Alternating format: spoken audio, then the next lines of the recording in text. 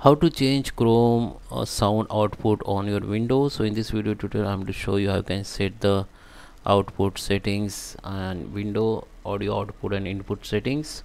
So let's start with the video, guys. Before we start, I request you, if you like this video, hit the like button, subscribe my channel, and don't forget comments below. Okay, so this is setting for Chrome and all applications. So what we can do, come to your window, and at your right side you can see this speaker icon. Just right click on it and go to the open sound settings.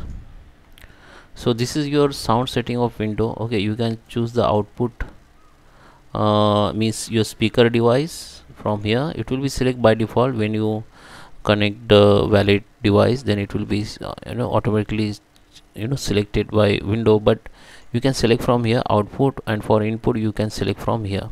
Okay, and here you can test your device and go to the device property, or you can manage sound device.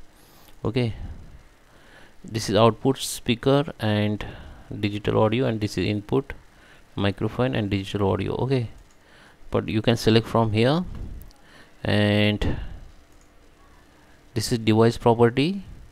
You can rename it, or you can increase decrease the volume. Okay, and now we going to learn about how you can change your device. Okay, if you want to select the device from here, just right click on it and go to the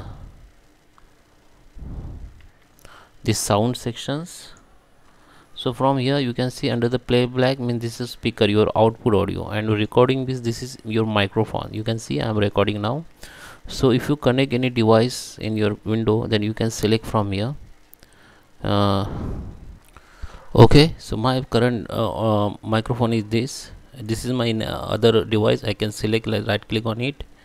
I have to select it and make it set default. It will be selected, and under sound you can make the additional settings. So this is input, this is output, and this is input. You can select by just select this device and set as a default. It will be changed. Okay, and apply. So that is how you can change input output audio for your window.